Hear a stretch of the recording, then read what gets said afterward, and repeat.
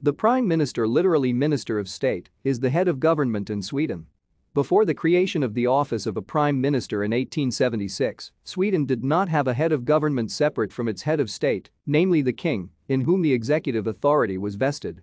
Louis Gerhard De Geer, the architect behind the new bicameral Riksdag of 1866, that replaced the centuries-old Riksdag of the Estates, became the first officeholder in 1876.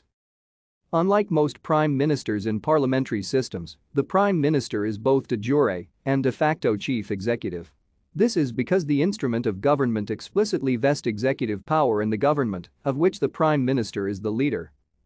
Before 1876, when the office of a single prime minister was created, Sweden did not have a head of government separate from the king. Historically, though, the most senior member of the Privy Council had certain similarities to the office of a head of government.